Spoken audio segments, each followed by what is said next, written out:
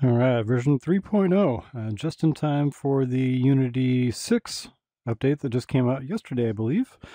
I just wanted to go over some of the new things. As you can see, there are a lot of additions just in this new weapon scene alone, but there's some other good stuff for the whole package as well, including this new lovely full body avatar, which does not use Final IK. This actually just uses a built-in Unity IK with some kind of clever code to help keep the body centered under the head so you don't see through your head object, but you can still see it on a camera and in shadows, and it doesn't really show up super well when you're recording video, but if you were to look down you can see your nice whole body there. Just when I'm recording it cuts off the field of view so it's hard to see, but in game it looks fantastic. This is all actually running in Unity 6. This is using URP, and it's running at a steady 72 frames per second, so everything's running really performantly. What I spent most of my time on is just grabbing stuff, just making that feel better and just making it feel nice and smooth. You can see now, it's just, everything is just, it's just much better. There's hopefully no more objects getting stuck in tables.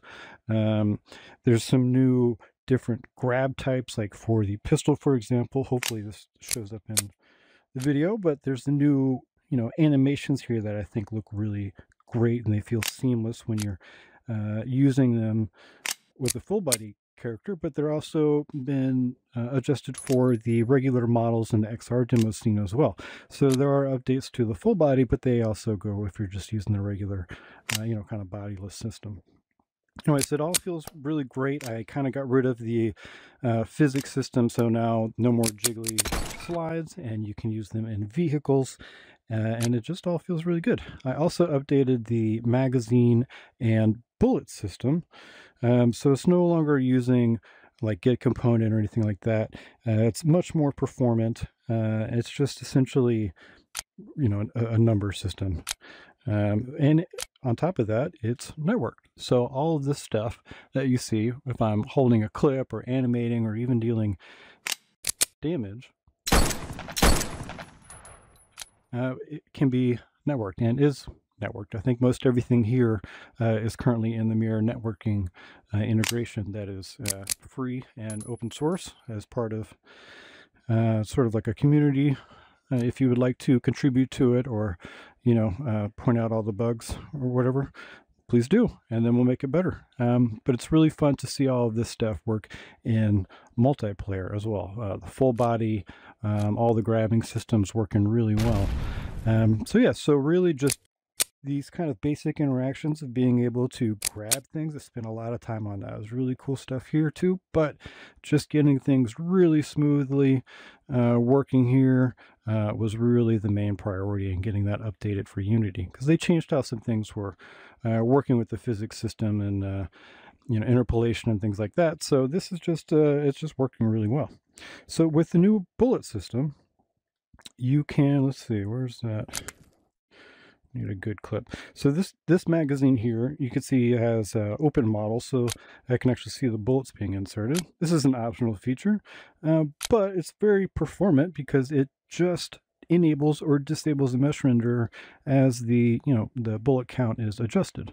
And this works in multiplayer, which is really cool. So you can take your gun. I've got, let's see, we've got maybe about 5 rounds in here. I just ejected a shell. Let's see. So I don't have any more ammo because I fired rounds, and there's another one here still in the chamber. And like I said, that this was all networked. So if you were to fire off a few shots and then take the clip out and pass it to someone, it would have the correct number of shells as well as rounds, as well as the graphics update. If you don't want to use all the extra graphics, like with this, which is actually just low poly, so it's pretty performant, you can just put a couple at the top here and leave the rest empty, and it'll just update it you know, as you shoot, they checks through the child indexes until it can enable or disable again.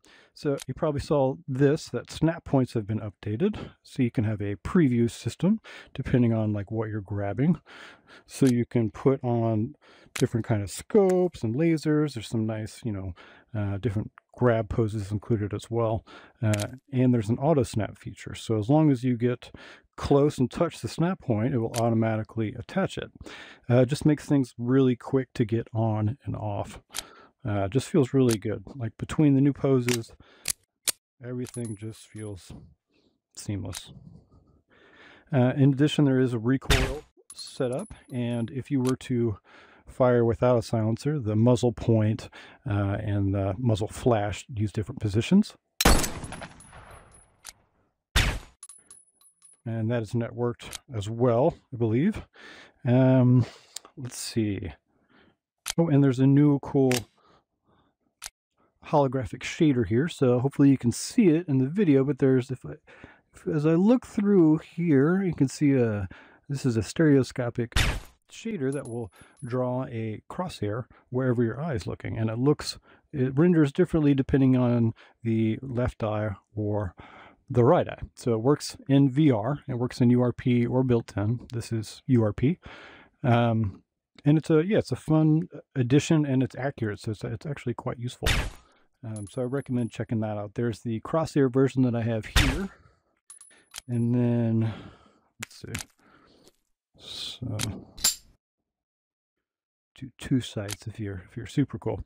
All right. Anyway, so moving on from that. So this is all really stable. Works great in multiplayer. Can use it in vehicles, which is fun.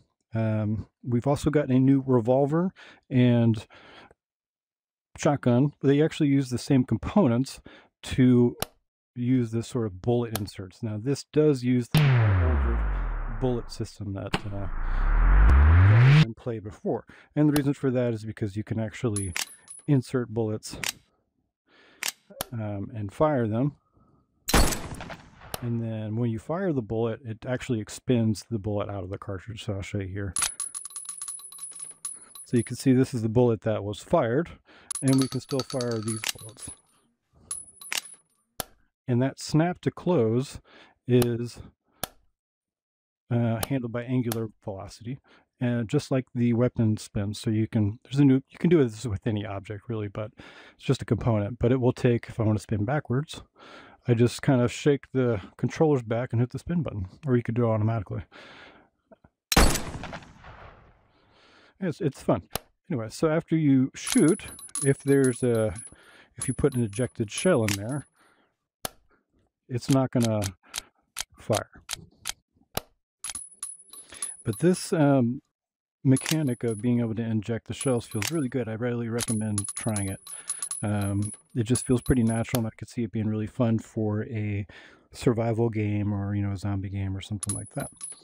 So the shotgun is very similar, and with this one I have a couple of settings a little bit differently. You still rotate back to snap it and close to get that closed if you want to use the sort of more physical option. Otherwise you can just push a button. And I have it set to where it will automatically eject any spent shells when you open. I'll show you that again. I'll shoot two. And any that are there that you've shot will eject. And you can also just manually eject them as well. So that's a fun and useful interaction that I think you'll enjoy. I upgraded the shotgun mod a little bit, so the one's a little more performant than the blocky one I had before. This one is working in multiplayer as well, which is pretty fun. You can see the shells chambered and eject them out.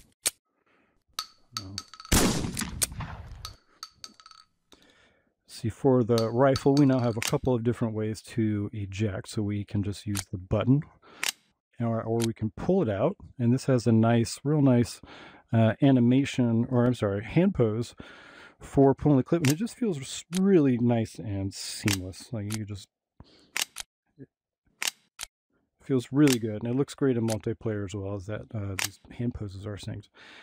So in addition to this, you can do the two-handed grab, or you could attach a vertical grip to it. And when the snap zone has a vertical grip, then it can switch to different grab types.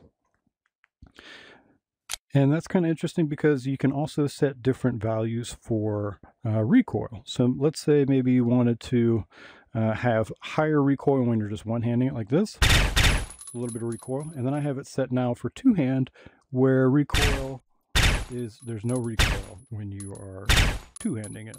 So it could make for different kind of interesting scenarios. Oh, and I do have one more way of reloading, is you can actually physically hit the magazine out, and that will get rid of it. It's not very realistic, but it's pretty fun. So if you it's up to you if you think that makes sense.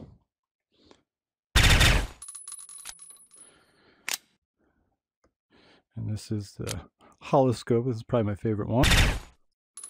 Very accurate and fun to use. Okay, so now we've got a regular scope like you'd see. I'm calling it a marksman scope. This one does use a render texture. We'll put a silencer on because it's pretty loud. So with this scope, it just uses a camera and a render texture, so you want to keep the kind of resolution fairly low, but it works well. It is not stereoscopic, but it doesn't need to be, I think. I think it works pretty well for what you're trying to do with it, which is just shoot far away. And it does have a bit of a recoil in there as well. So yeah, and you can actually put these on, you know, it's up to you where you want them to go on, whether you want to allow it or not. But you can mix and match different kinds of silencers, and I really like this square silencer, for example. But yeah, it all feels great, and it works with the XR demo scene. I think you'll really enjoy it. If you find any issues, or if you have something that you want to see, let me know either in the comments or on Discord, and we'll see what we can do. We've got some other fun updates. So you can drive vehicles now. You can get inside and out of a truck and actually drive it around. You can actually drive the truck from the back of it because it's marked as a moving platform, so you can stand in the bed and drive that way. Or, you know, it could be fun in multiplayer. Somebody's driving inside and then maybe somebody's in the back because it is marked as a moving platform. So that's a fun addition. There's also lots of just quality of life stuff. There's a new VR emulator setup that allows you to see a preview of where you're going to grab. It's a very simple addition, but it just makes things much easier. There's also settings for if you want to automatically lock the screen and things like that. There are also grab points so that you can preview full body poses. Like if I wanted to preview holding this clip that we're looking at right here into the actual grab point, that used to be difficult in any software because normally you just have a hand rig, but in this case we have an entire body. But it's set up to where you can have two different full body previews now, and that makes setup really quick and easy. You can also mirror right hand poses. So this is just one single pose for the pistol that uses a blend for the fingers. So you squeeze the fingers and the trigger animates. It's pretty simple to set up, and if you want to mirror the left-hand pose, you just click a couple boxes, and that saves you from having to actually go through, create the right, and then duplicate it and change, you know, that kind of thing. In addition, if you do end up changing the grab point previews, which is now you can change them on the grab points, it'll give you suggestions. Like if you've previously used this grab point, then it'll kind of like, oh, hey, did you want to use this? That way you don't have to hunt down. You know, if you're just making these changes a lot, it can save you a lot of time. So there's also the avatar example where just some guys running around in a sort of silly scene, but it shows you how you can use the avatar with all kinds of different people. There's also the mirror integration that's out that you can check out. And yeah, I hope you're having fun with Unity 6 and this new version of VRIF. So let me know what you think in the comments, and yeah, and be on the Discord. So talk to you later.